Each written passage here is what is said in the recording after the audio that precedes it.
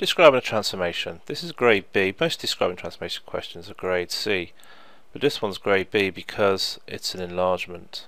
Your enlargement is actually a fractional enlargement because the shape you're transforming on is smaller than the original, and that makes it a grade B question.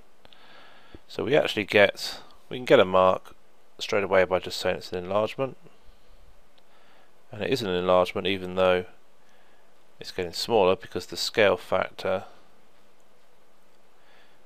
is 2 to 1 is a half. It's shrinking down by a half.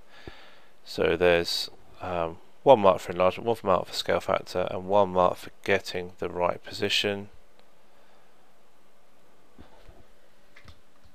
So the way to do that with a transformation is to join up the points that are the same on each shape, and they will cross at the same point. Let's pick one more to make sure. Let's just change that one up a bit because it does come down a bit too far. So we can see that they all cross at 0, 4. So the centre is at 0, 4. So 3 marks, 1 for each part.